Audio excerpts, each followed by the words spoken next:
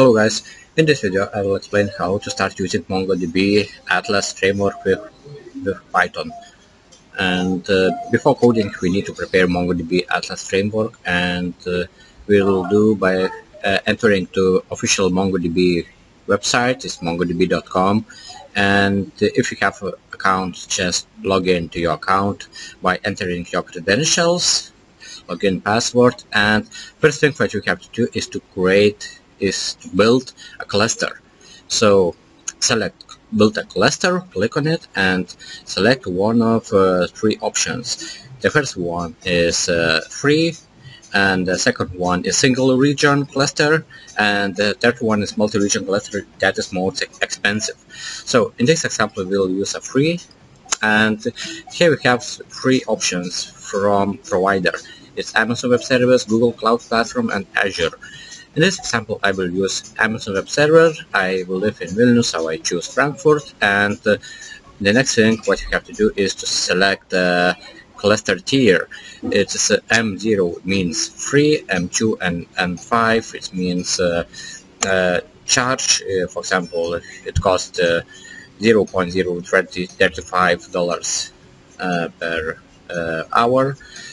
So in this example we will use M0, and okay, additional settings is MongoDB version 4.2, and enter cluster name, and okay, cluster for YouTube. So we need to create a cluster. Just wait for 3 minutes, maybe 5 minutes. Sometimes it takes longer. But during this we can check the data. Is Amazon Web Service, Frankfurt, type, and okay, it's not linked to any app so far. So remember that you must create a project if you didn't do it before. So our cluster has been built, and go to collection. And collection means databases, a collection of databases. So our database's name is real estate, and collection name, let's say it's Zoopla data, because we take data from Zoopla real estate website. Click create, and the space for putting the data is ready. It's collection real estate and database Zoopla data. So okay, so far we have 0 assets, and let's go to part number 1. We need to connect our Python algorithm to MongoDB client. So import MongoDB client, import Panda and NumPy for data manipulation, and important part is to make a handshake with MongoDB client. Okay, go to connect application, choose your programming language. In my example is Python, and my version is 3.6, and full drive example. Copy this code and paste here in the cell. And one thing that you have to change here is to set the password. I hide mine. You can type what is your, and okay, it's error because my Mongo is not defined. We imported Mongo clients. Yes, that's fine. And the next step is to connect to the database. So we will connect to the database via the client, and okay, we need to define what is our collection and what is our databases. And our collection is real estate, and collection is Zoopla data. Okay, let's copy and paste this name. Yeah, Zoopla data. Okay, and after defining this information, we have to check the record, and we can check the data. Okay, it's a cluster for YouTube. It's a class type is dictionary, and connection is true, source is admin, and so on and so on, and CLL is true. So far it's working, so far it's good. And check the numbers of documents before making manipulation is 0. Okay, and it's a good time to load the local CSV data to MongoDB database. By doing this, we have to load the local CSV file as usual by using pandas, and just load the CSV file in standard way. It's upon to you. You can see how I'm doing it, but it's possible very different ways. So as it's told, it's upon to you. Okay, and drop useless columns like this, and rename some columns is also upon to you.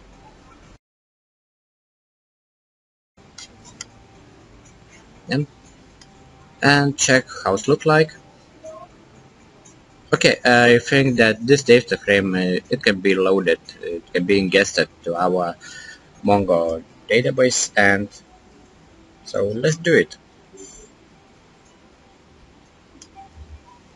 And before that, we have, I recommend to check the database dimension, and we can see how many examples and how many features we have.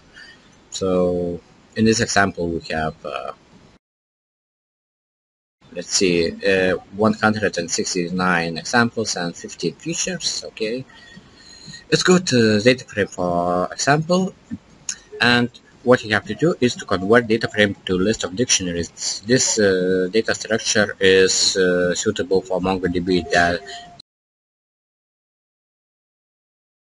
So because of this, we have to do this action. Okay, and we see that it's working. We have a dictionary for each example. As you can see, okay, we can put a random number, and that's good for MongoDB. That MongoDB believes to get from our algorithm.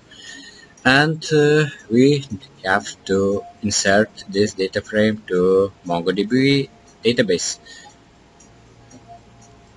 So now we have 169 records in our MongoDB data frame. Let's check it in browser. Yeah, the data is here, and it is the same data from our local CSV file, and it looks like very clean, very nice looking data. And now I want to show example how we can to create a new record and put it to MongoDB databases from Python. So let's create a new example. Let's say this like this: area Central London District, and bedrooms. Let's this 3, original price. Let's say 55555, and fit equal to 1. And let's put this example to our MongoDB databases. It's done, and let's check on the browser. It is really okay or not, but I hope that it's okay. And as you can see in browser, you can make a filtering for your specific data in this filter, and it's working like that. Okay, we're looking for Central London District area, and yeah, yes, this example is in our databases in here is loaded correctly, and this command works fine. So go to part number 3, where is in MongoDB with Python. And of course, you can make a very difficult and simple queries in MongoDB. And in this example, I will show you how to find, for example, a single document in the databases. So, okay, let's say it's our search result number 1 equal to record, and find one example which has ID equal to 46652199 and print it out the result. Okay, let's see it. And the second case is we can also find the multiple documents in our databases and use operator or and like this standard operator. And search result number 2 will find multiple examples which with AND operator. And in this operator, we put argument that area should be West Drayton and bedroom equal to less or equal to 2. Yeah. And we need to extract 5 examples from the search result, and we will do it like this. Okay. Yeah, I think it will be work. Okay, we found 5 examples based on criteria. Yeah, and we put a number of search elements and print, let's say, the 5th example from the search result.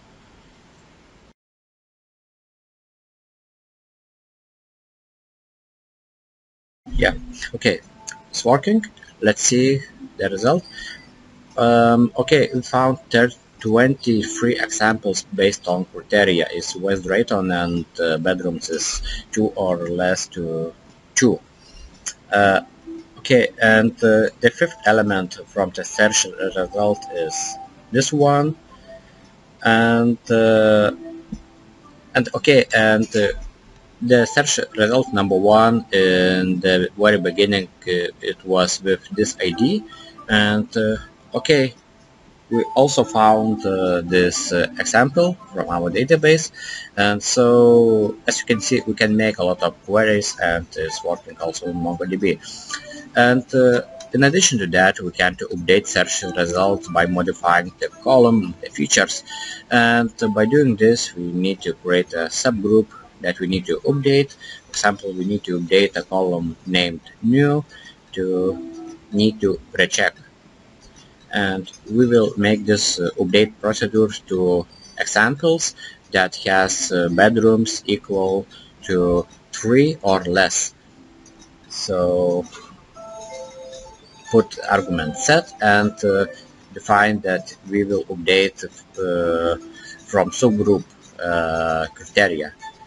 So yeah, it seems that's working, and let's go to browser, refreshing, yeah, and check the result. Yes, okay, you see, need to recheck, and it's look like it's working, and we updated the example by criteria. And part number 4 is our data manipulation in MongoDB. And for example, we can update documents.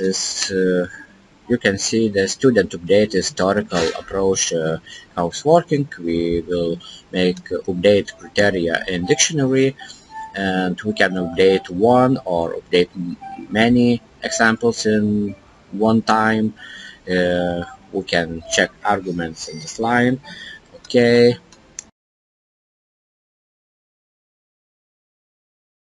Also, we can delete documents. We have a procedure delete.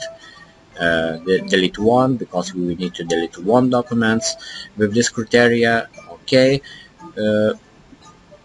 And also we can find deleted elements.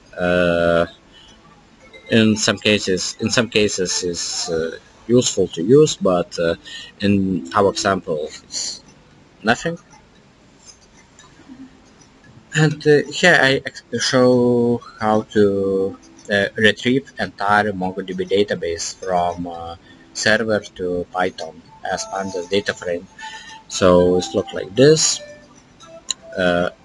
So as you can see, it is the same asset from server, and if you change something in server, you can see effect in your Python. And okay, let's make update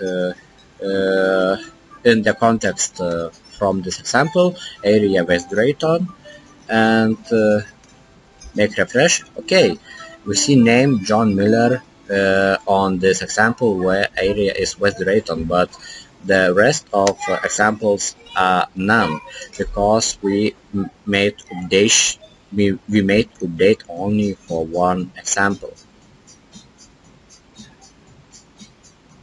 So we can change it and not update one, but update just update, or make update many.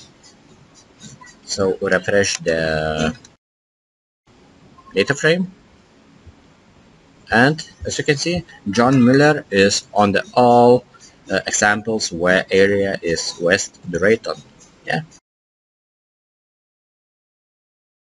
And documentation, I always recommend to go to official documentation, and for MongoDB is very rich, very easy to follow, very easy to make a demonstration and to make experiments on this. I really recommend to go to this website and to make your own actions. It's really rich and user friendly. So thank you for watching, and see you on the next videos. Bye bye.